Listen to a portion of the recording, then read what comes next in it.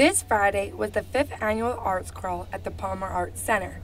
SOMA, the students organizing the multiple arts, and VASA, Visual Arts Student Alliance, team up every year to present the talent of the community.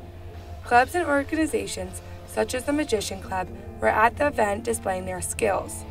Local bands, as well as groups from across Pennsylvania, came out to showcase their talent. Lauren Downing, the president of SOMA, describes the event. And Arts Crawl is basically a showcase of all of the local artists, student artists, and musicians. We have bands that come from all over Pennsylvania as well. We have a headliner band that plays at the end of the night, and we also have an exhibiting artist. Sculpture, ceramics, painting, and photography are just some of the attractions that were displayed. For PSN, I'm Allie Darwick.